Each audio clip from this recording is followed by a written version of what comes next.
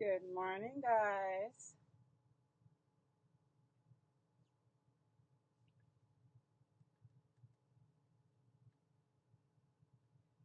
Okay, so I will say that when I do product of the week, I normally pick it, and I normally pick it like the week before I do product of the week. So, like I said earlier, yesterday, I had put up a poll on Sunday to pick the product of the week, and you guys picked the Workshop Your Way, Love at First Sight.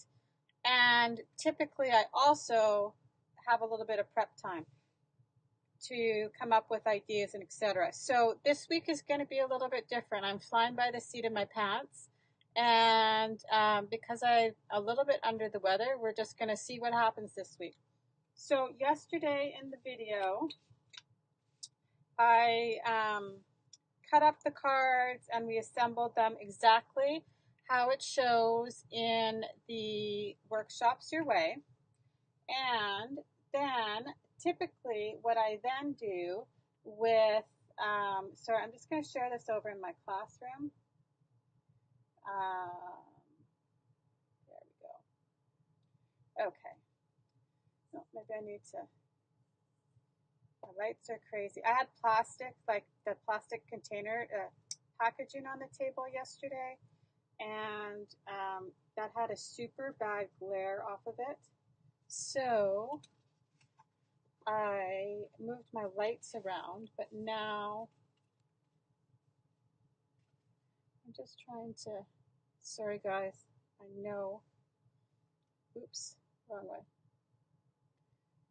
Okay, yes, I also meant to drop my camera a little bit closer. But anyway, so like I said, yesterday we made them just as is. These are them. This was card number 1, I do believe. And then this is card number 2. So one of the things that I said during that video is that these would make a great wedding card or shower card. So I went with that idea, and we are going to use the stamp set and still the Feels Like Love, but I picked a different piece of paper. And we are going to make this super cute money holder. So here, typically, if we go to a wedding, most weddings are presentation, they're not gifts. So I thought this would be perfect for a wedding. So it's just a little, basically it's a little envelope, and you can slide money into it. So money just slides down into it like so. And then I'm not going to push it all the way in, so I'm going to use it again. And then we're just going to close it up. So super simple, but I think it's just a little bit nicer. It's always nice to give something handmade. So now we are going to make this money holder. So the first thing I wanted to talk about was we're going to score the paper. So I have an old, close to my heart scoring tool that I like to use, but lots of people don't have that. So I'm just going to talk a little bit about scoring with your trimmer. So I'm going to show you on this piece of paper. The base for the card is 6 by 10. So you can get 2 of them out of a single sheet of cardstock. So that is always good. Okay, so I'm just going to put my trimmer up here on the table.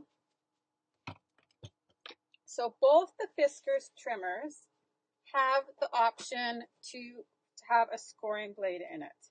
So it just comes out. It's not sharp, so it won't actually cut your paper. It just scores it. So that is one option on scoring your paper. So we're going to score this mink base that I have here. So I have it like So we're going to score the short side first. So I'm going to score at, I'm going to show you two ways to use your trimmer to score. So the first way is with the scoring blade in it. So I'm just going to measure on this side because I want a 1/2 inch score line on this side. So you push down the, sorry, it's like there. Because when I put it, in order to get it the whole way this way, it sits kind of up on my stand and then it doesn't actually push all the way in. Just like so. And then the other side, we're going to score at 2 3/4. So even though I'm looking at it upside down, I could see here my 2 3/4. And I'm going to just score it with my scoring blade. Like so. Then your other option is not to use your scoring blade at all. And these just pop in and out, super easy to use. But your other option is just to use the track as an actual guide. And there is a track here in your trimmer where it cuts your paper. And I'm just going to run my bone folder in that track, and it's exactly the same thing. So then from the bottom, I'm going to score it at 1 inch. And from the top, the same, 2 3/4.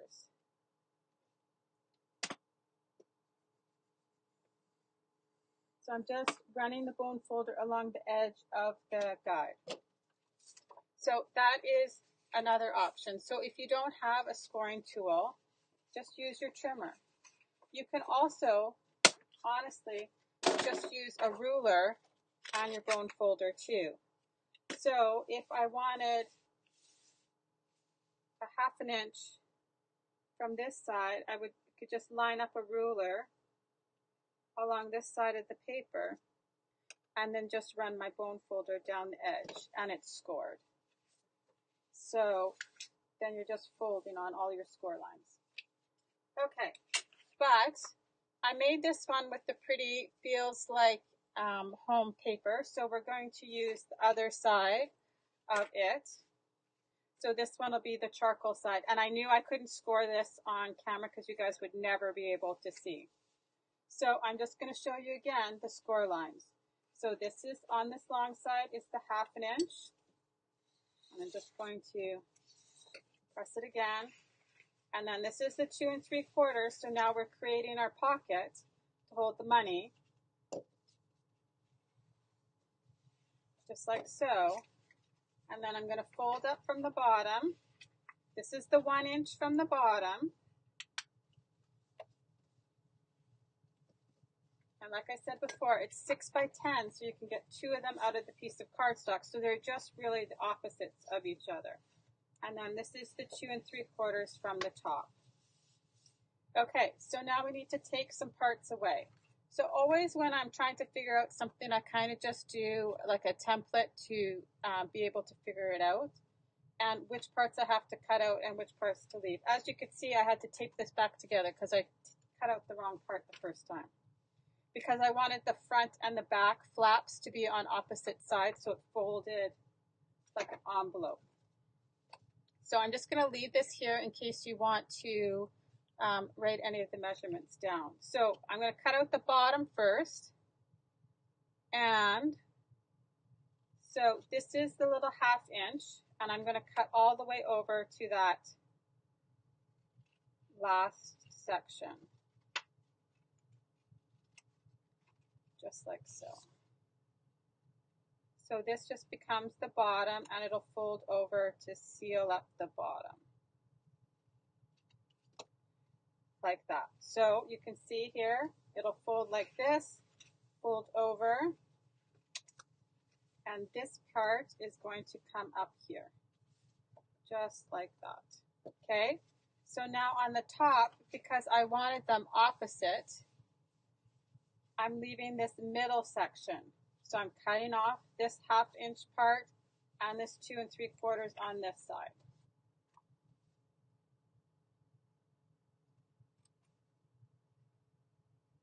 So just like this.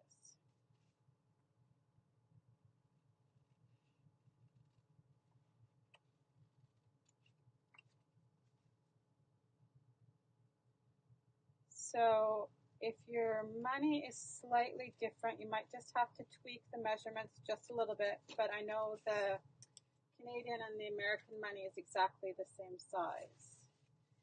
Okay. So now you can see my money is just going to fit right inside here, like so. But I want my tab on the inside. So I'm just going to run tape learner along here.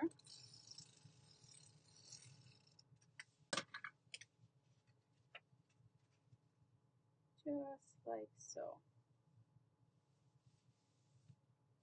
And then, like I said, I wanted the flap to come down this way, but the back to go up the opposite way. So I'm going to adhere my back, like so. And there we go. So now we have our pocket for our gift. Then I wanted to use the wishing you happily ever after on the front. So I have cut out the stitched square thin cut. And this one was mink, so I thought we would use a coordinating one in the sugar plum, which is the color of the year. So I'm going to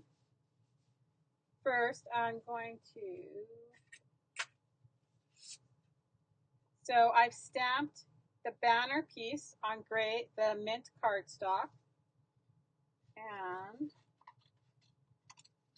I'm just going to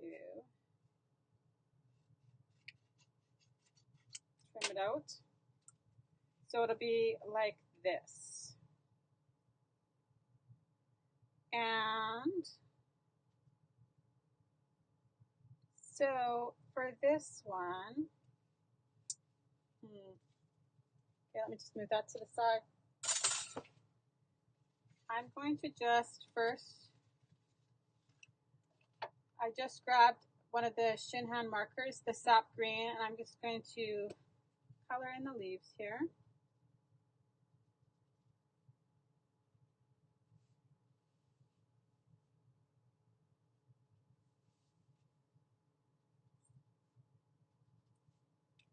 So this one I tied up sideways. I'm just trying to decide if I will tie it up that same way or if I want it to go the long way. So I've just grabbed the fern. Thank you. Yeah, you could do it for anything. Like, it doesn't have to be with this stamp set. It could be a birthday one. It's just a nicer way to give money to somebody. I'm just trying to decide if I will use. So this is the fern stitched ribbon, and it is on low quantity. Or I can use this white ribbon. I think maybe I'll use the white one. The fern one looks very nice though too with the feels like home. So, and you could jazz it up as much or as little as you want. So I think when I try and make something, sometimes my prototype's not exactly how I want it in the end. So I think I might move this up so that my bow can be down there. So I'm going to show you how an easy way to mark out so you know where you want your words to be. So I'm just going to grab my little Fiskars mat here because it fits better in the screen. And I don't want to, my stamp is going to go over it. So I just want to know where this banner is going to sit on here, and so that I can stamp above and below. So you can either do it in a super light color so you don't see it. Like, let's just say, I just grabbed like Pebble. So it's a light color, gray. I should just make sure I don't actually still have black on here. The dog was standing super close to my desk, and I just nudged him, and he did not like that very much. So I think I'll put it about there. So then I just have a super faint line so that I know where the banner is going to sit, so I can stamp then my words. So I have,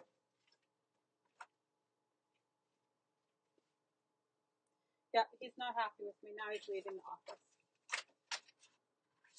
He was trying to have a nice little nap, and he didn't appreciate me trying to step over top of him. Okay, so now I have the wishing you a.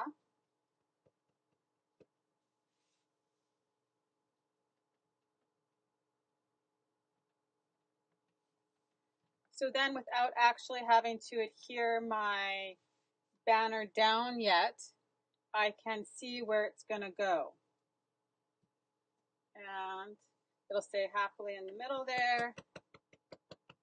And then we'll say ever after.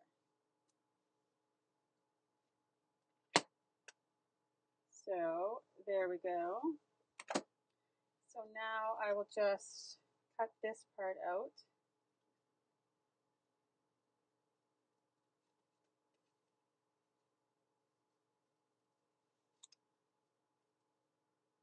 Nothing like flying by the seat of my pants to create something.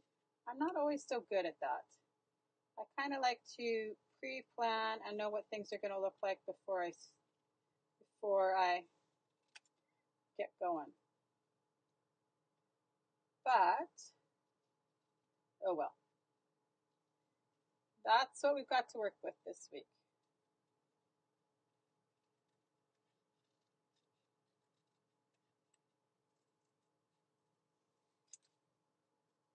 So I'm just going to quickly fussy cut it out. Also, if you didn't want the leaves, if you just wanted the straight banner piece, you could just cut them right off. It's not a big deal at all.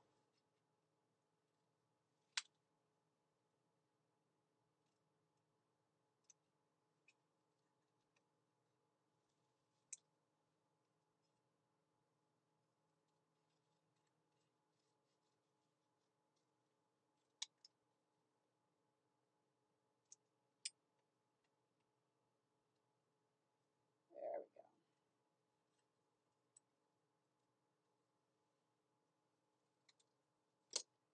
go. Okay, so this is how this one is going to go. And you could add any sort of shape. I just picked this shape because it happened to kind of fit with the banner, the square.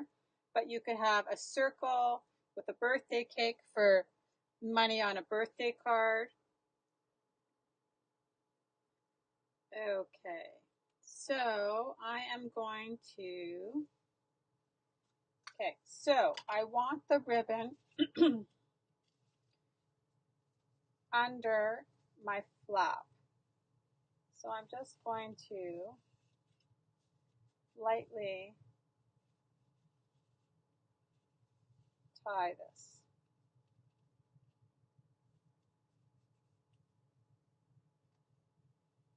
And I know it's super hard to see with the stripes, but the flap is there. Okay.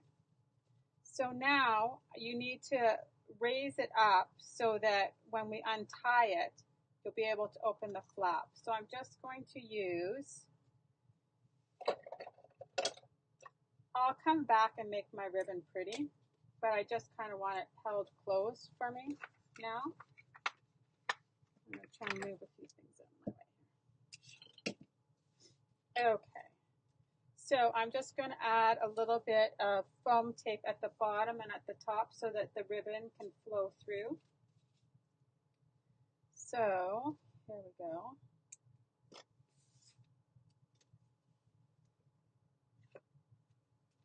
And I'm just going to put it up inside from the stitch so that it's not right at the bottom. So when you open it up, you don't see it right away.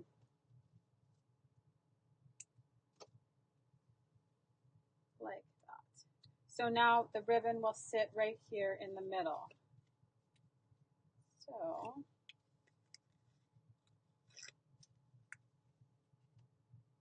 let's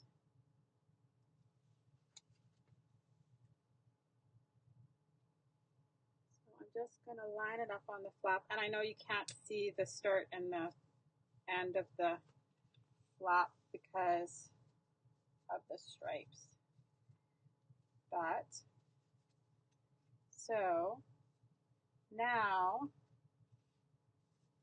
you can tie it wherever you want on the flap because it's popped up, like so.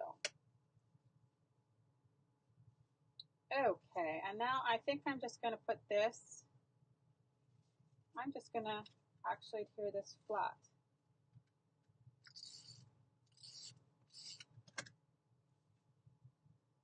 Like so. So, and I can just see where I want it because I have those faint pebble ink marks underneath.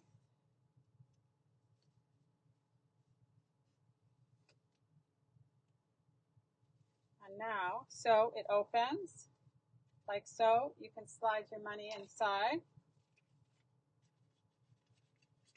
just like so.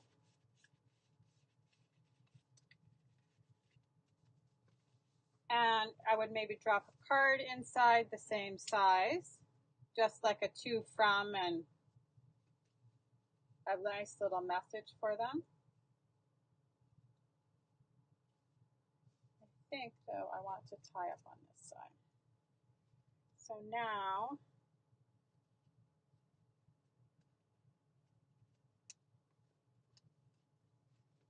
and you could use this in so many different ways. I thought, well, I'll see here.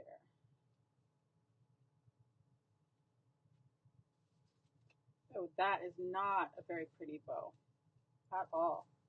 Holy smokes.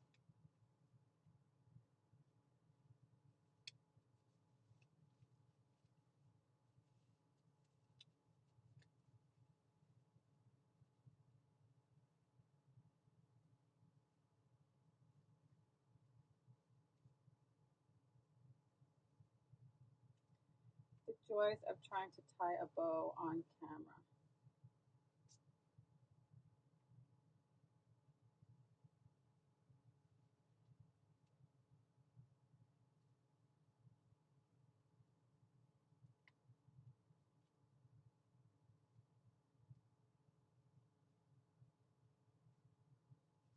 Well, that's a little bit better. I think this is as good as it's going to get for today.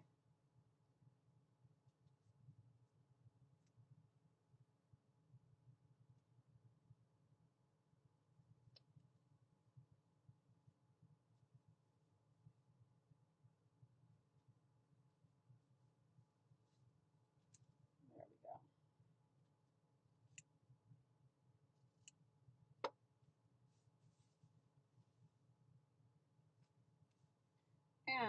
And so that is that.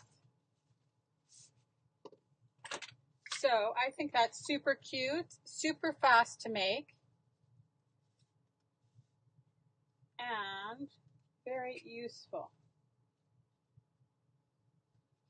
So guys, thanks for watching day 2 of the product of the week.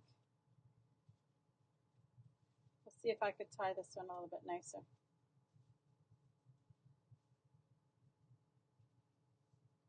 I will drop the measurements into the description after the video is posted. So there you go. Hope you guys have a great day. Thanks. Bye-bye.